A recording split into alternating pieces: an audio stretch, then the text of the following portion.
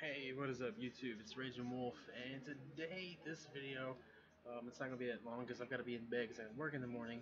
Might be about a 10-minute long video. But, anywho, let's get started. This video, it's getting close to Halloween, so I want to do something special, and today's video is going to be about that.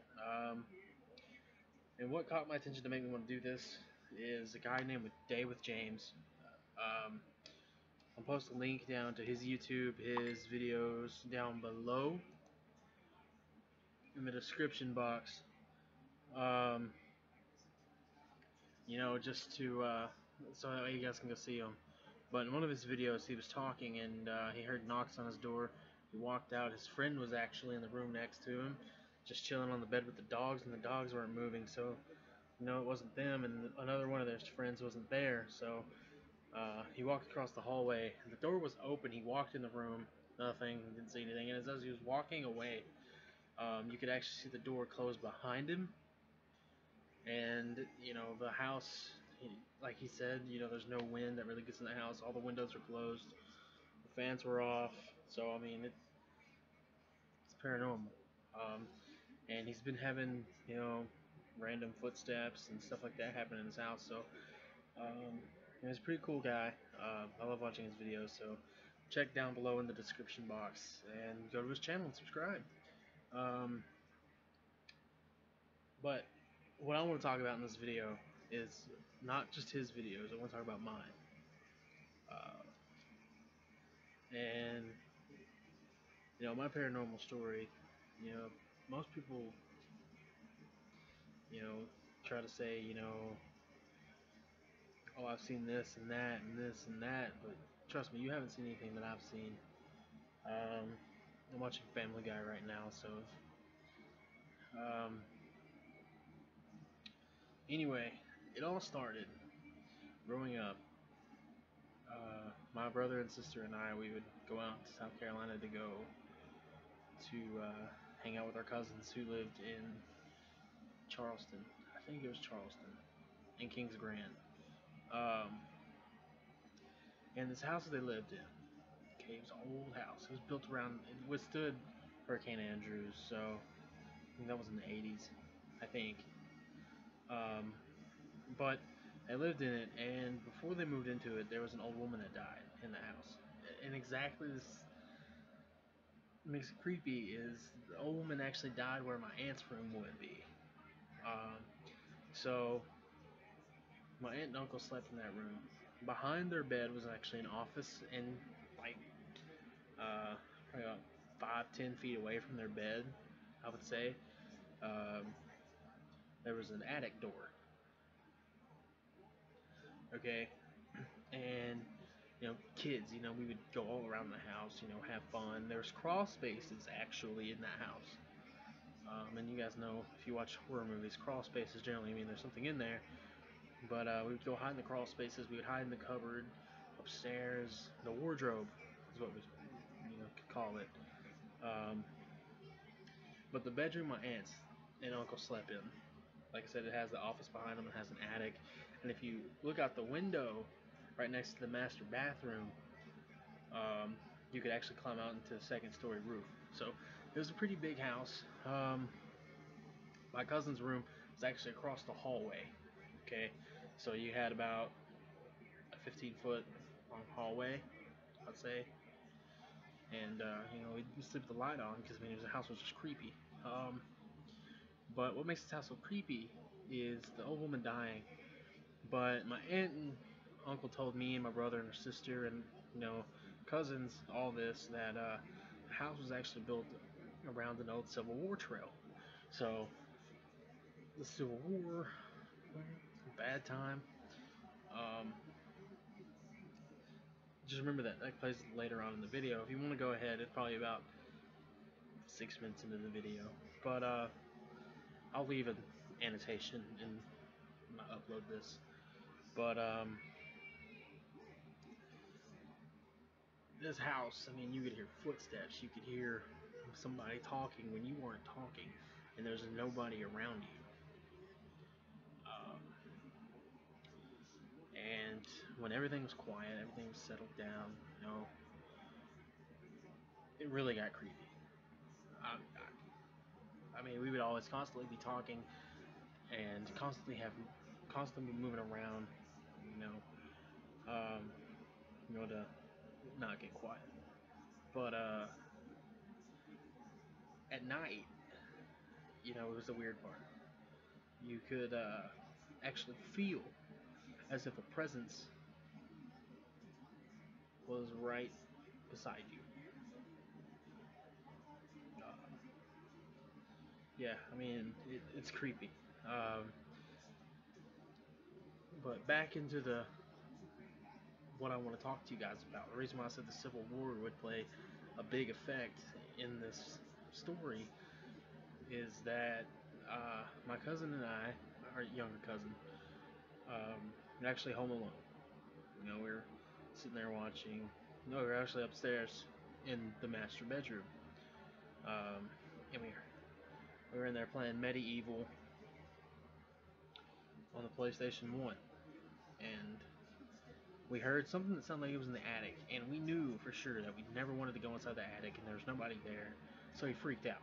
I mean, we literally freaked out. So we got up, ran into the office. Okay, in this office, my uncle was a huge comic book fan. Okay, he's the reason why I love comic books. And same thing with my grandfather. Both love comic books. Both love superheroes. My uncle actually had all sets of the Pokeballs, the like the golden Pokemon coins. I actually have three of those actually, but they're not my uncle's. Um, but I went in there, and so we started reading comic books. Okay, um, and then we heard something again. Uh, and I don't usually talk about this story. Um, so this is the first time I'm actually doing it on recording. Uh, but we heard something again outside the door.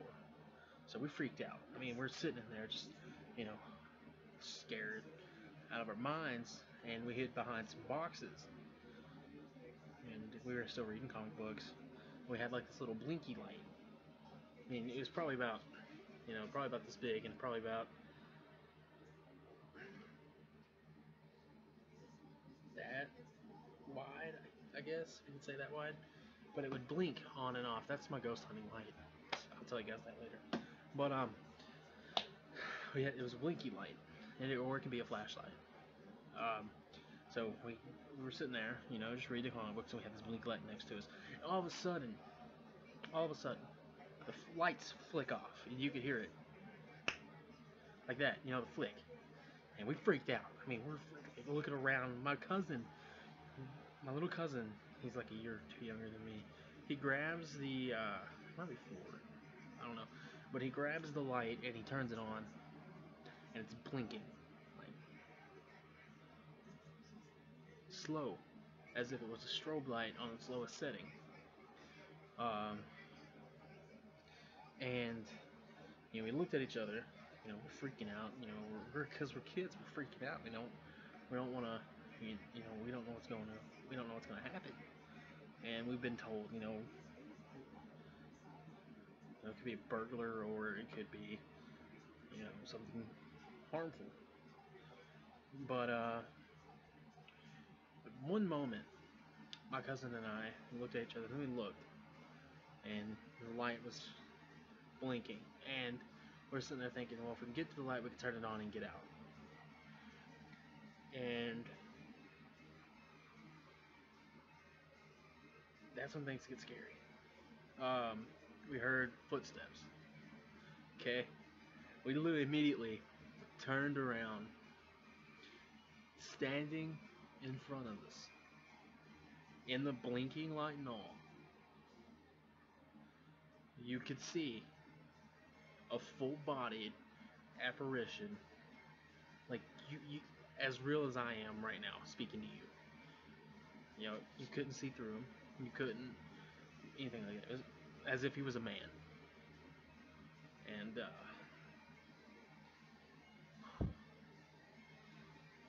um,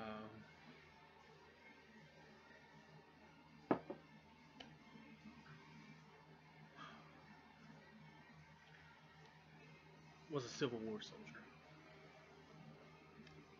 And he looked at us, and we were freaking out. Like my cousin and I were freaking out. I mean, we're kids and we see a ghost, freaking out. And he just looks at us, and he looks, and turns back at us and looks at us again, and smiles,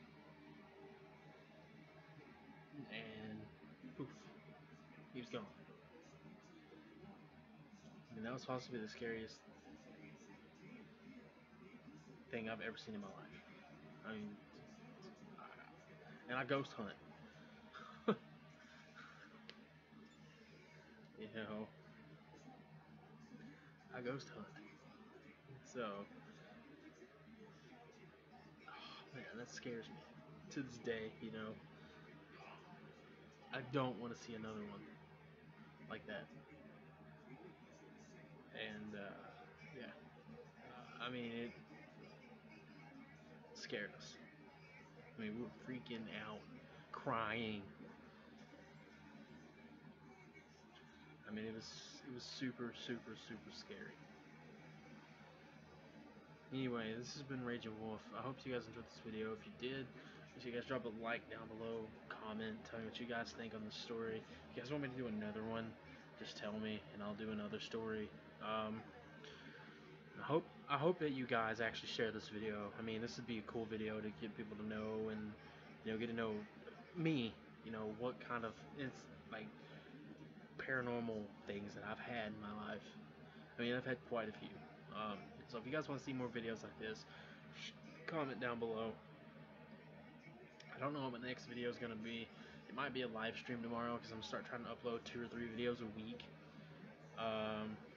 So my schedule's going to vary because I'm working 8 to 5 the rest of the week, and then once I start getting everything situated after training, I'm going to go to 2 to 11s. So it's going to be complicated to upload videos, but just keep an eye out.